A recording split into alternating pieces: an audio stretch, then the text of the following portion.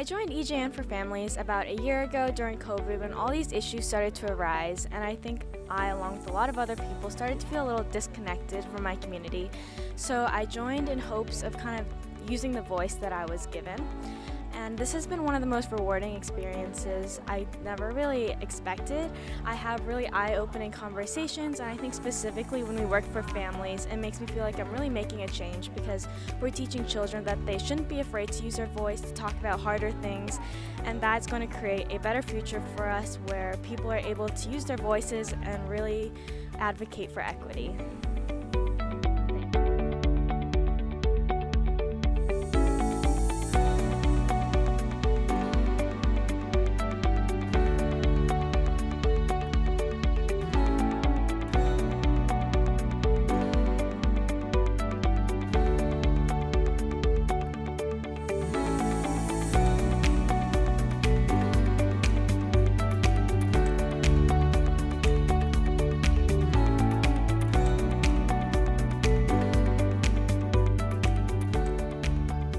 Hello and welcome to Moving Forward Together with Equal Justice in Needham.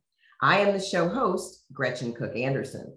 Today we'll learn about one of EJN's working groups, EJN Families.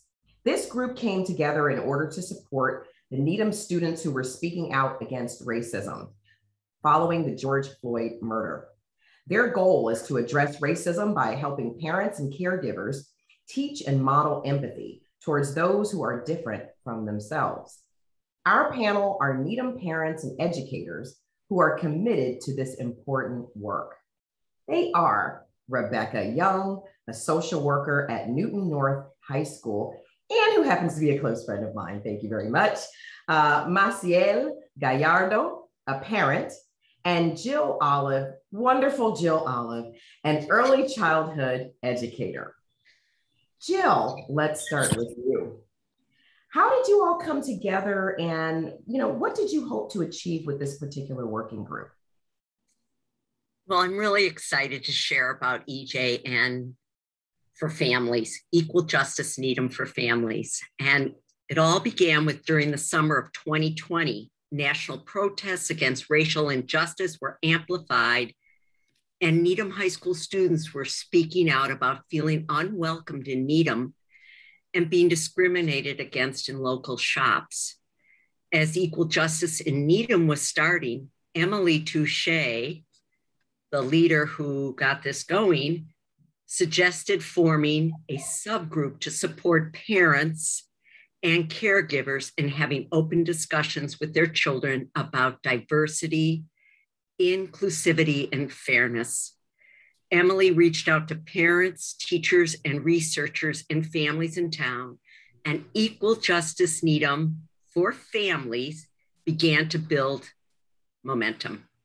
We are currently 6 members, 6 women. We meet every other week to talk and brainstorm about the directions of EJNF and the programs we can offer families. We are a motivated group seeking change in our community so that everyone is treated fairly and with respect.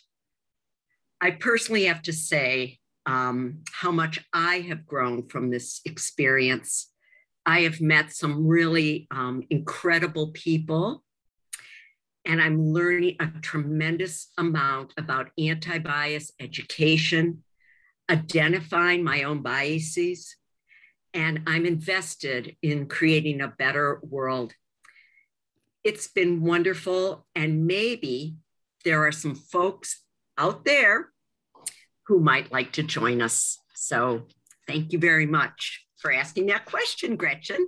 Thank you, Jill. And I really respect the work that you all are doing in the community. And I know, Jill, you've been active for quite some time. So, this is not your first rodeo, as they say. I know that you and your husband have been quite active. So another offshoot of that question for you, if you don't mind, why should parents have conversations with their young children about diversity and equity? Let's get to the why. Why is that important? It's a great question. And I'd like to start with that it's never too early to begin the conversation at home about race, diversity, and inclusivity. Studies have shown that infants begin to see differences at age 3 months.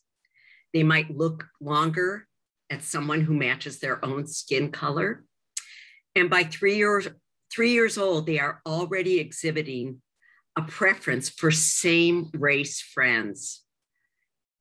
And parents should be the first to share with their children about race and inequity. And don't wait for your children to bring it up.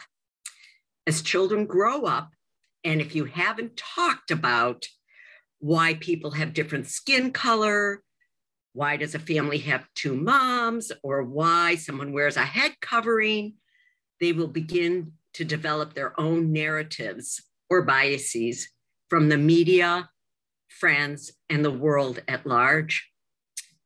It may be an uncomfortable topic, but like anything, the more you do it, the more comfortable it becomes.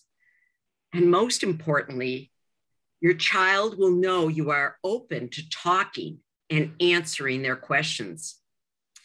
Another important point is, you may not know all the answers, or you may make a mistake, but that's okay. We all do. You and your child can look for the answers together. This is a journey and a time of learning for all of us. And please make sure early on your family library represents all cultures and people of different skin color, disabilities, same-sex parents, gender differences, etc. And select programs, toys, artwork that are diverse in nature and go on outings outside of your neighborhood. Lastly, these conversations are so important in order for children to grow up being inclusive, fair, and kind. Thank you so much, Jill. You really underscore, the important role that parents can play. And so I want to turn over to Massiel with that gorgeous, gorgeous name.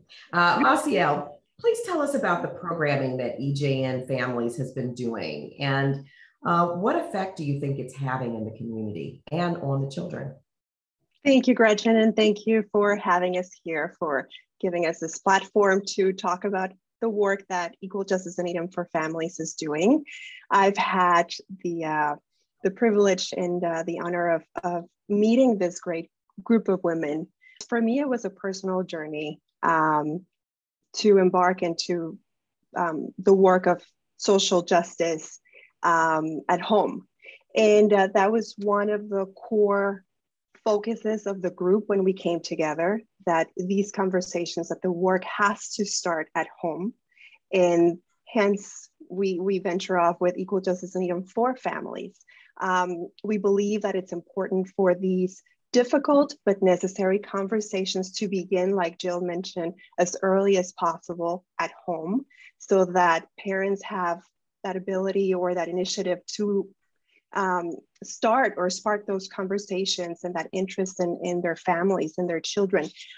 However, like myself, a parent, oftentimes we want to have those conversations, but we don't necessarily know how. I found myself, before joining Equal Justice in Needham for Families, reading about social justice, reading about anti-racism, joining webinars. And I realized that while I was reading about it and listening into these conversations, I was not bringing those conversations home because I didn't know how to. And so we started the focus on 2 types of programming for adults, for parents, caregivers, and as well as for children. So we have Needham Speaks, which is a workshop to have community conversations about the difficult but necessary topics, to dive into deeper conversation about the tools that we need to acquire as parents, as adults, as caregivers, to really embark into that personal journey or family journey of tackling and discussing the issues at hand that impact communities at large, whether it is discrimination, violence, racial violence against minorities, whether it is food insecurity, which is something that, is so relevant, especially today. We're all learning. And that's what I love about Needham Speaks for Adults. But true to my heart is family story time. Family story time has offered that space to engage my children in conversations about the things, the topics of social justice that are important, but at their level. And so it creates a space for guest authors as well as guest readers to engage the young audience after reading with them, an interactive Q&A session where you get to watch these little individuals digest and interpret what was presented to them. For my family, what has been really meaningful about Storytime is that it gives us an opportunity to connect about issues of equity in a way that feels both playful and also meaningful. So it sparks conversation for us, and it's also light and age appropriate so that it doesn't feel scary, and it makes those conversations really enjoyable. And my son loves it. I mean, he really had fun at Storytime, and this summer when we didn't have story times, he asked me, when is that going to start up again? What I liked about this story time, I liked the stories. You liked Maddie's fridge. I liked Maddie's fridge. At the end of that story time, there was an announcement that to help people in our own community with food insecurity, that we could contribute to the Lunch Equity Project. And we did that. So Gabrielle heard them and make that announcement, and then after story time, he asked me about that. So we were able to continue the conversation and talk about food insecurity in Massachusetts and here in Needham, and that, there's food insecurity everywhere. And so he had, do you want to say what you did? And I donated money To the Lunch Equity Project. Yes. Yeah. So that was really an awesome action that he was able to take as a result of participating in Storytime.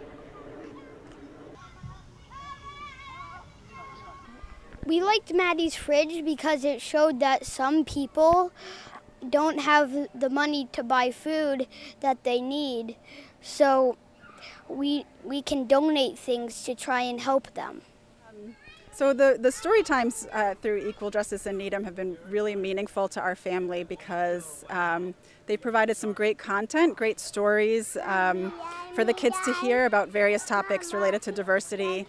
And it's helped us have some conversations with the kids after the story time as well, which has been really wonderful for us. Yeah, it's led to conversations that I wouldn't have known how to bring up, and how to talk about those things in a way that kind of pushes things a little bit, but that they can follow. It's also been very child friendly, so it's, they've created such a warm and welcome environment for kids to be able to speak up during the story times, and so they have felt comfortable to make comments, ask questions, say how they felt about the stories, which has been really nice for them.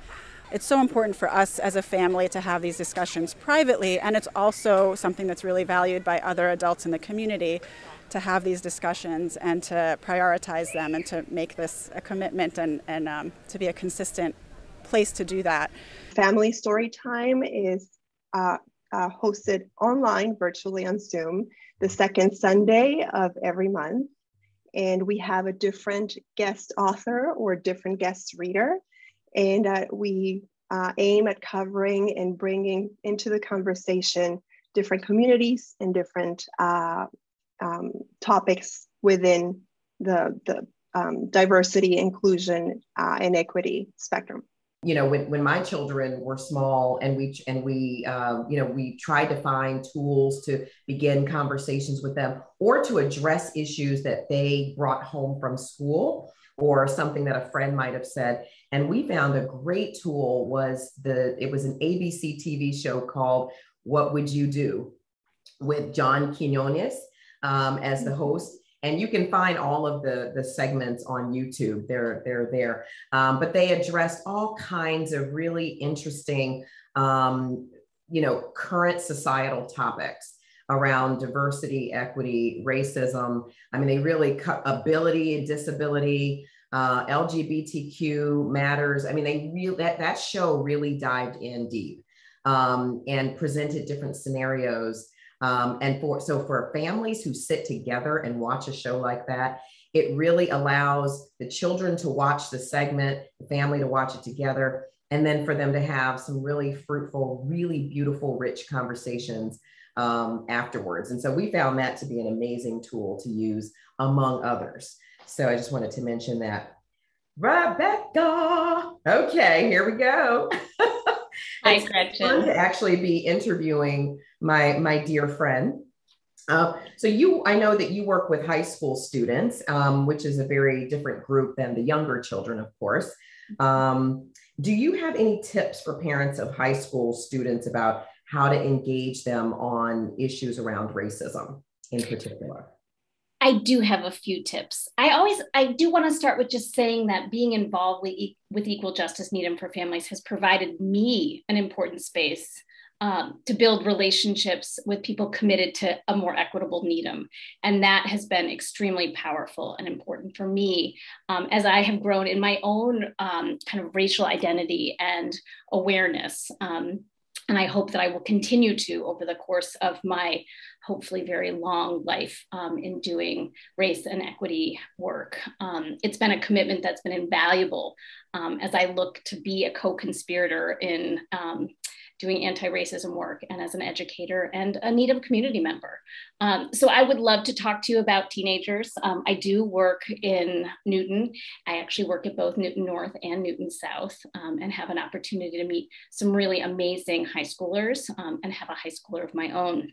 So when I think about how we have conversations with teens, I think there's nothing better than really talking about current events. There's so many things that are important jumping off points, thinking about how we understand what's happening in the world around us, whether it's in government, whether, we see it in politics, whether we're talking about the Black Lives Matters movement, whether we're talking about important historical events, really thinking about the 20th anniversary of 9/11 and thinking about Islamophobia, which certainly 20 years ago, that was not what the kind of general population was thinking about.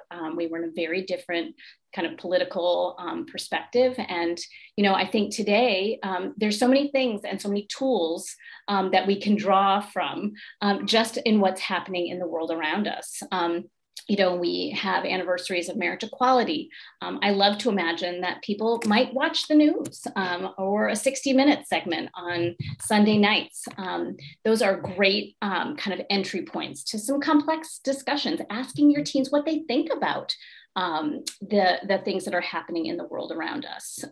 Kids and teens have a lot of really valuable perspectives and opinions. And I think the more you engage with them and ask them what they think, you really can, really learn a lot about their values, who they are.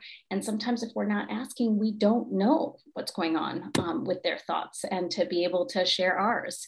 The other thing I'm also mindful of is I think it's helpful when parents talk about their own childhood and their own experiences as it pertains to, racial awareness, diversity and equity in the spaces that we grew up. Whether you were, a young person, 25 years ago, 30 years ago, 50 years ago, thinking about how our own experiences change over time. I think that can be really powerful. I think sometimes people, kids just assume that your childhood was just like theirs.